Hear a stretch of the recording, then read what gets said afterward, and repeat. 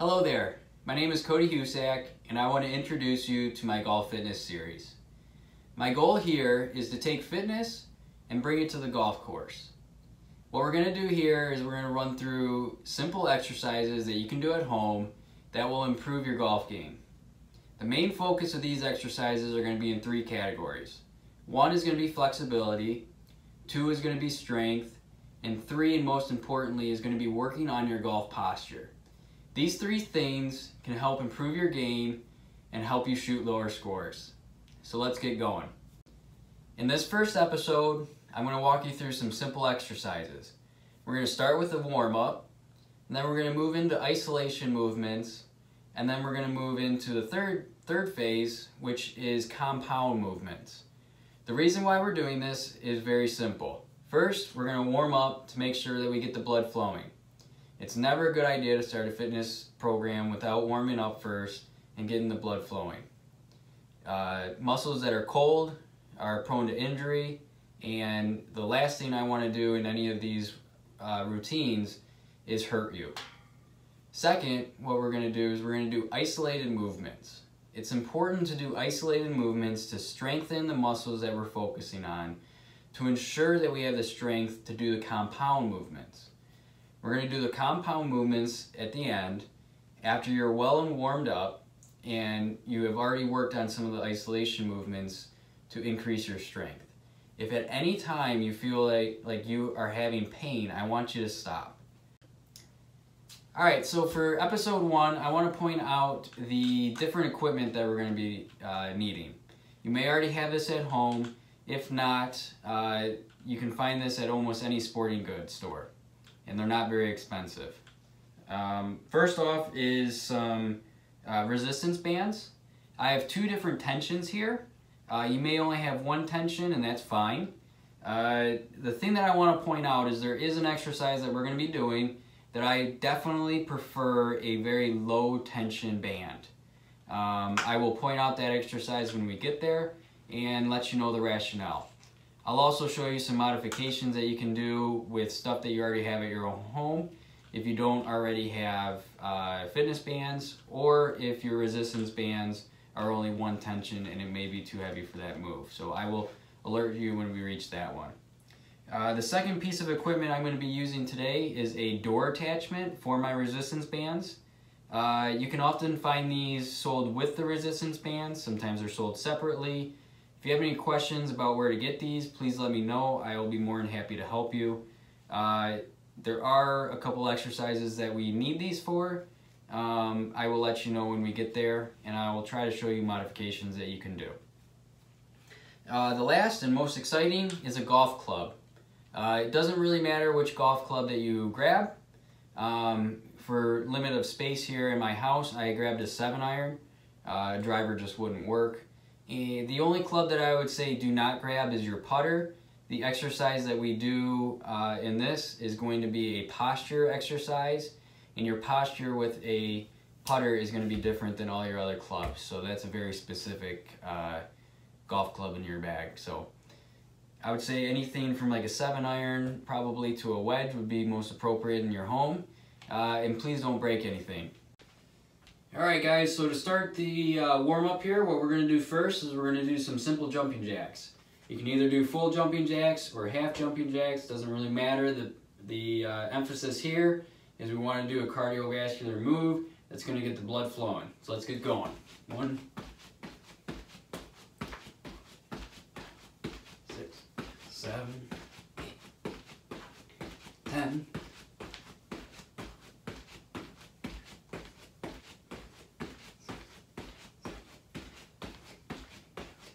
20, 5 more, 25. Alright, so the next thing we're going to do is we're going to do some arm circles. We're going to make them nice and small. We're going to do 10 in each direction. 6, 7, 8, 9, and 10. We're going to reverse it. 1, 2, 3, 4, 5, 6, 7, 8, 9, and 10. All right, now we're gonna grab our golf club and we're gonna do some leg swings. The purpose of this golf club is you're gonna put it in the hand that you're gonna swing your leg, and you're gonna just swing your leg to your comfort, swing them back and forth. 1, 2, 3. This works the hamstring, also stretches the hip flexor and the quad. Do 3 more on this side.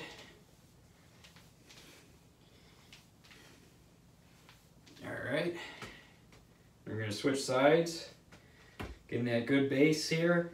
We're not leaning on the club, but we are using it there as a stability, just something to hold on to. You can do it with no club, but that requires a little bit of balance. So we're just gonna have our foot next to our club, and we're gonna swing. 2, 3, 4, 5, 6, 7, 8, 9, 10. All right. Now the last thing that I want to do to warm up is we're going to focus on our golf posture. This is twofold. So we're first going to be working on getting into the correct posture, which is important. But the second thing is I really want to train your mind to think about the golf posture while you're doing all these different exercises. I'll try to cue you to show you different aspects of each exercise and how they're promoting you stay in this position. Appropriate golf posture is extremely important, and it can help influence your whole swing. So let's get going on this. So I'm first going to do it from a side view. So to get into this correct golf posture, you're going to hold the club perpendicular. You're going to take your normal golf grip, and you're going to hold it parallel to the ground. Now when you hold it parallel to the ground, you're going to feel some weight start to fall on this club. The moment that you feel that weight, I want you to start from perpendicular to parallel. Once you feel that weight, I want you to follow it with your chest. And what that's going to do is it's automatically going to have you bend your knees and have your torso fall with your chest. Most people, when they get into a golf position, is they stand into it, they take their club, and they're ready to go. See how this position, although it feels comfortable, is not the same position as this. So I'm going to walk you through that one more time. What we're going to do is we're going to take the club perpendicular. We're going to let it fall to parallel. Once it falls to parallel, you're going to feel that weight.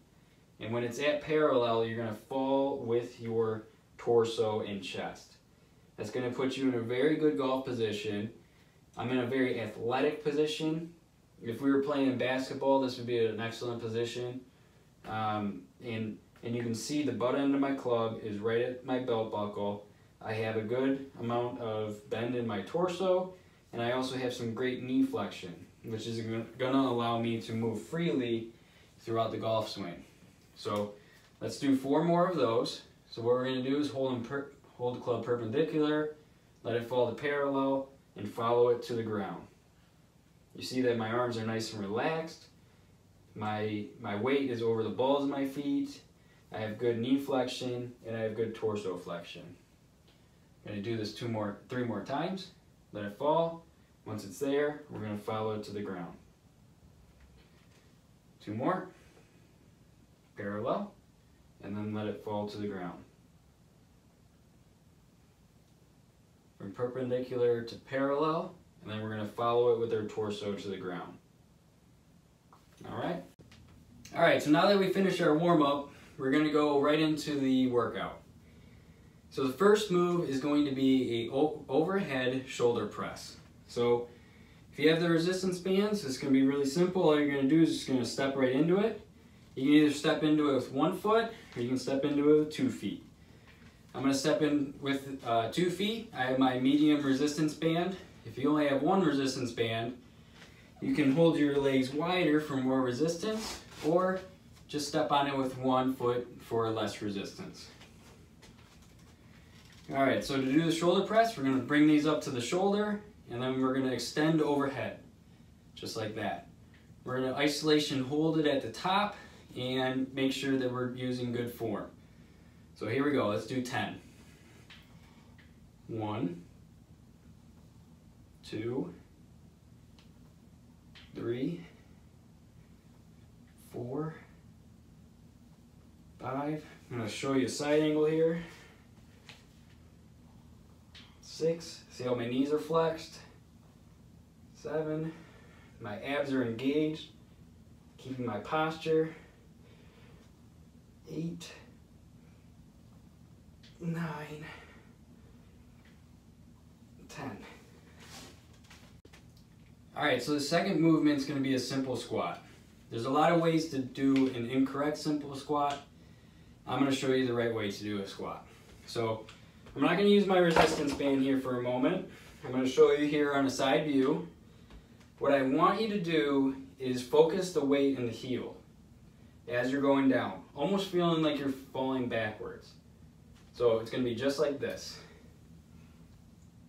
See that my legs are parallel, my knees are never over my toes, and the weight is located here in the back. Then I'm going to press up. Notice that my back is also in that nice golf posture that we talked about. I'm not leaning forward, I'm not standing straight up. I'm really keeping in that posture, letting my torso fall with my chest. The incorrect way to do a squat is this. Don't do this. Put strain on your a lot of strain on your knees. Would be to bend forward, having the weight in the toes. You feel the heels come up, and you can see all that weight is right here in my knees. That's really not good for you, and not what I recommend. So we're gonna grab our resistance band. You can do it here with just body weight if you'd like, and we're gonna do 10. So make sure that you're using that good form. I like shoulder width with my feet. You can go a little wider if you want. I don't prescribe going much narrower than shoulder width. So we're gonna do 10. 1, 2, 3, 4, 5, 6, 7, 8, 9, and 10. Alright, so for this next move, we're going to be here on the ground. I've added a mat just because my gym floor is a little hard. If you're on carpet, you might be okay. If you don't have a mat, just simply take a towel and fold it up a few times and use that for some extra cushion. So we're going to be doing the Russian twist, which is a simple core move that's going to help your rotation and also your back stability. It's going to strengthen this core region that is both in the front in your abdominals and also in the back, in your lower back. Okay? So what we're going to do is we're going to have our heels firmly on the ground. We're going to fall backwards to about a 45-degree angle. We want to keep that good posture.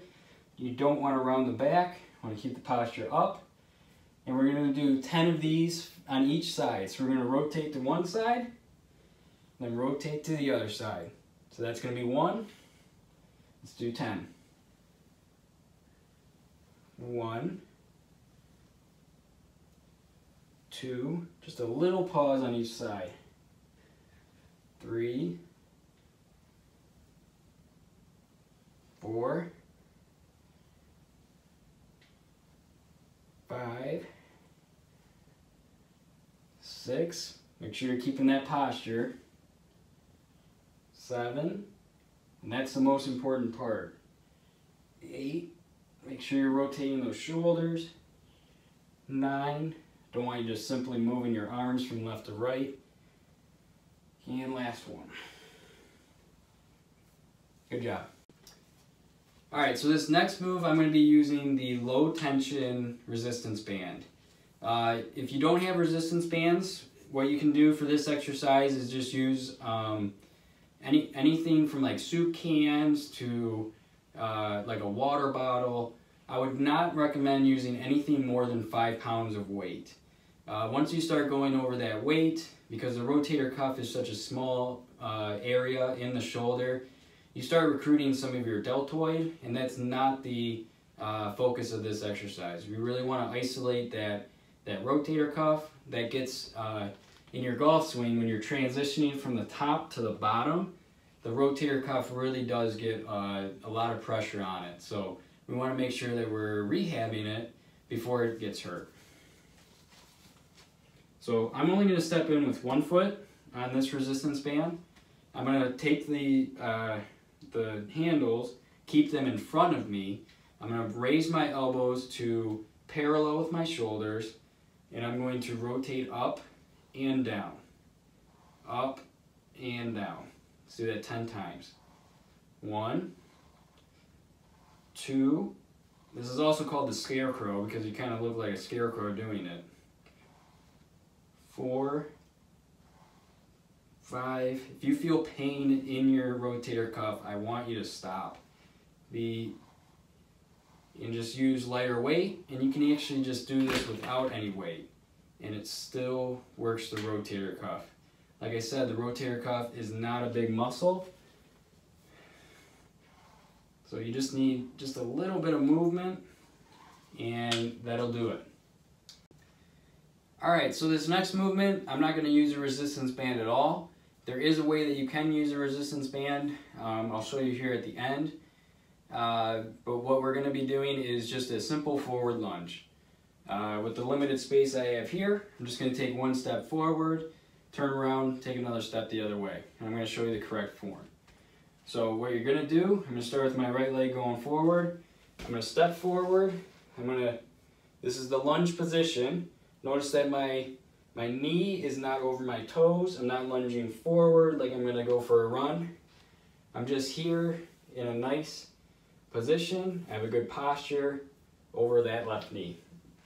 We're going to rotate, go to the other side. Again, stepping forward, making sure I'm in that good lunge position. Knees over the ankle, not over the toe. We're going to do that 10 times. So here we go. And up. Just hold it there for a second. 2, 3, 4, 5, 6, 7. Again, focusing on that good posture. We don't want to lean forward with a slouch back. We want to make sure that we're keeping that posture, focusing on the aspects that keep the torso nice and tall, so that when we get into that golf posture, we know what that feels like. All right, one more each side.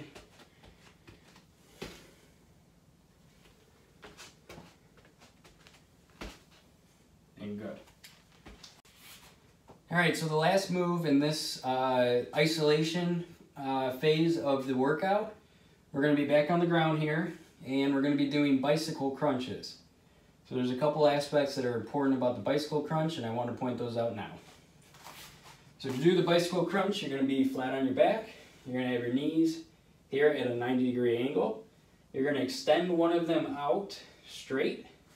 You're going to take your hands next to your head. Don't pull on your neck. You don't want any strain on the back of your neck here. And you're going to rotate to that opposite knee. And then switch. Then switch. And then switch. So this is really simulating a golf swing. This is you rotating and going through the swing. So let's do 10 together. So 5 for each side. Here we go. We're going to extend one leg, connect with the opposite knee. 1, 2, 3, 4, and 5. If you can do more, go ahead. We just did 10, and we're going to move on to the next move. Alright guys, so for this next part of the exercise, we're going to be using the door attachment. I'm going to show you how to install this into the door real quick. First, you want to make sure that you're examining your resistance bands, making sure there's no cuts or nicks. especially when you start attaching it to the door. You're going to be standing farther away. You don't want these to start flying in your face. It doesn't feel good. I've had it happen. Don't let it happen to you. I think one of the important aspects of using these door attachments is to use it on the hinge side of the door. That way if someone opens the door, not knowing that you're working out on the other side of the door, it won't fly out of the door as easily as if you put it on the door side. So we're just going to feed this through the open space, and I'm going to close the door completely, locking it into place, making sure it's stable there, making sure my door is not going to open on me as well. So there, I got a nice tension on the door, and that is not moving anywhere. So for this exercise, we're actually going to put it a little bit lower. We're going to put it about to the bottom hinge, and again, make sure that that door is really closed. And what I'm going to do is I'm going to hold both handles. I'm going to get into a good golf posture in which my knees are braced, my torso, just like when we got in that golf posture earlier where we held the club perpendicular, let it fall, and let that torso fall with our hands. So this is a very good golf posture. I'm now going to simulate that while holding on to these resistance bands just like this. Okay? So to do this move, which is going to simulate a full golf swing, what we're going to do is we're going to take our right hand, we're going to rotate our shoulder so it's perpendicular with the door attachment, and this hand's going to be all the way back. We're going to do that 10 times. 1, 2. Also feel the weight transitioning to that back foot, kind of like it would on your backswing. Obviously, if you're left-handed, you can start with the left hand to feel that weight going into that back foot. And we're just really working on that rotation. You're going to feel your right oblique start to activate, help carry that club to the top of the swing. And if you keep doing this, you're going to feel a lot of strength at the top of your swing. All right, that's about 10. Take a breather, and we're going to do 10 on the other side. Once again, we're focusing on that good golf posture, and we're going to rotate through. You can even let that back foot release just a little bit like it would in your golf swing. So it's like you're following through. And if you actually see, my right hand is in a perfect impact position. So we're really simulating that golf swing right here. And we're activating that left oblique, which is going to make you feel like you have a lot of control in your golf swing. Okay, one more. Yeah. So that exercise alone I really like because it really brings in that full golf swing. You're going to feel a lot of freedom in this middle section here because you're working on the muscles that carry the golf swing. Alright, so I want to show you a quick modification if you don't have the door attachment. Like I said, I prefer to do this movement with the door attachment, but it is possible to get a very similar movement without the door attachment, and I'm going to show you that here. So the important aspects of this is that I'm going to use my opposite leg for whatever arm I'm using. So I'm going to start with my right arm, so I'm going to step into my resistance band with my left foot. So I'm going to get into a lunge, and I'm going to rotate out with my right arm. So see, I'm still getting very good rotation. I'm still strengthening my oblique here on the side, and I'm just rotating away from that knee. To switch to go to the other leg, I'm going to step into it with my right foot, making sure that I'm focusing a lot of energy on my heel where I'm stepping on the band, and I'm going to rotate with my left arm going through. So, you know, the disadvantage here is that you can't use your feet as much to kind of simulate the weight transfer that would be in your golf swing, but it's still a great way to feel that exercise, feel that strength, and feel that width. The last way that you can do it, if you have maybe some dumbbells at home or if you're using a water bottle or some weights, you can still do it with weights in your hand. What you're going to do here is you're going to get into that really good golf posture, almost exactly how you would get into the golf posture with your golf club, and you're just going to rotate with that weight. I only have 5 pounds here. That's a pretty good weight for me. I can feel that weight transfer happen. I can feel that strength in the oblique. I can do both arms. I do recommend holding weights in both hands so that you can really feel that spot to rotate around. And you can do it with weights. So there are 2 options to modify this one if you don't have the door attachment, and it can easily be done with weights. Alright, so this next movement, I'm going to use my medium tension band, and we're going to combine the shoulder press and the squat that we did in the first isolated movements into a compound movement here in the squat thrust. So what I'm going to do is I'm going to step into it with both feet. Once again, you can step into it with just one. You're going to have less tension on the squat. This way I'm going to have tension both on the squat and on the thrust. So what we're going to do here, we got to make sure that we're still using our good form when we're doing our squat. Make sure that we're letting that weight go to the back of the heels. We're squatting in a good position, and then we're going to explode up. So one more time, I'm going to demonstrate. We're going to go into a squat position and explode up.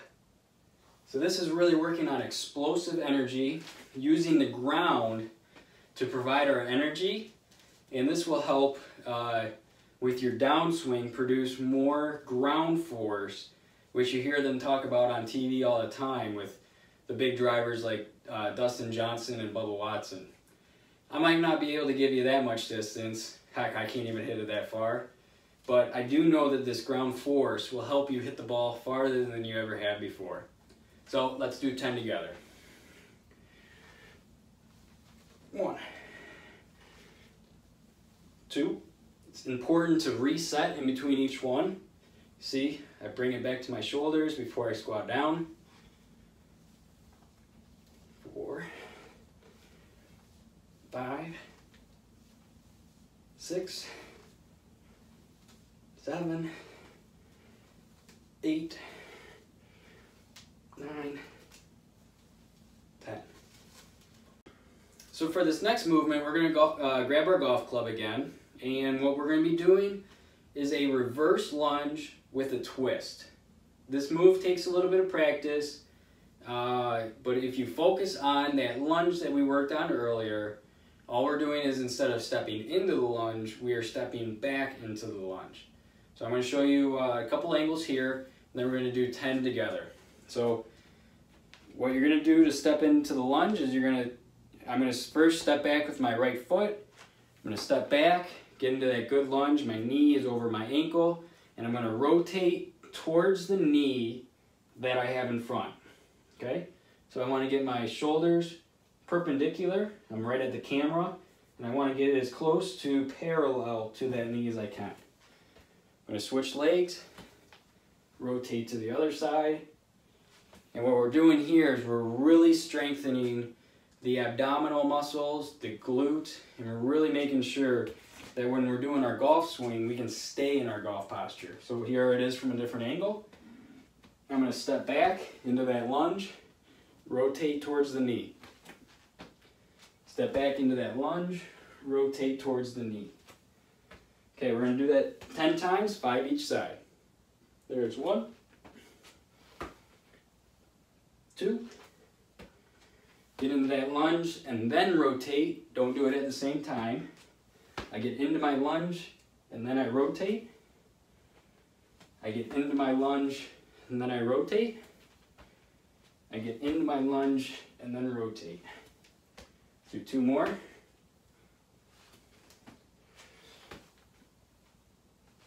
And good.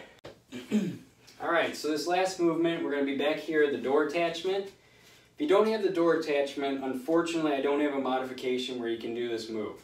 You're simply going to do the first move that we did in the compound phase.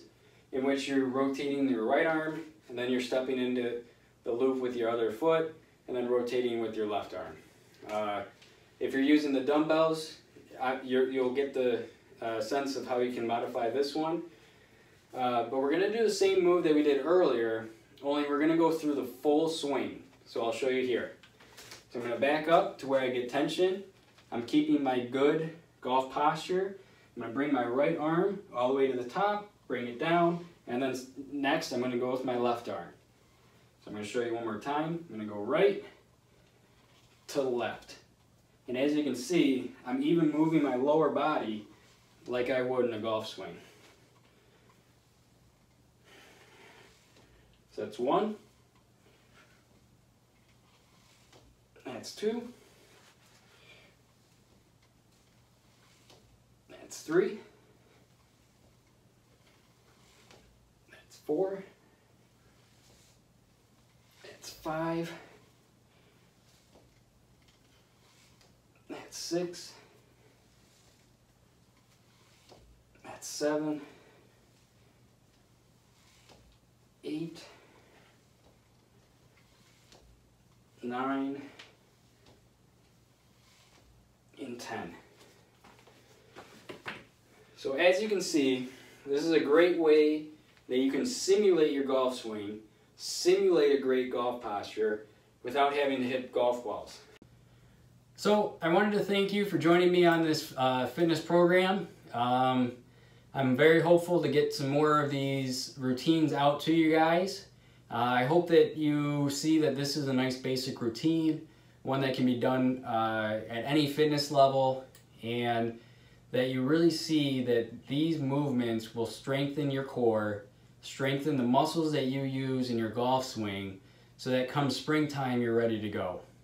And if you're in your golf season, I hope that you can see that you can use this workout in a very short amount of time, maybe after your round or after a practice session, to really reinforce that posture, the strength and the muscles that you're supposed to have, and you're ready to go each and every time you hit the links. So my goal is that you use these to help strengthen yourself and help you shoot lower scores. But most of all, I hope that you prevent injury and are able to enjoy golf the way that you do. So to everyone, I want to say thank you once again for joining me on this, and please subscribe to my page. And if you're interested in improving your health and fitness, please follow me on my other social media accounts as well. I'm on Instagram and Facebook. You can find me at Scrubs, Squats, and Sandwedges. There's a period in between each word. And I'd love to help you with your health and fitness as well. So look forward to hearing from all of you, and I hope that you find this enjoyable.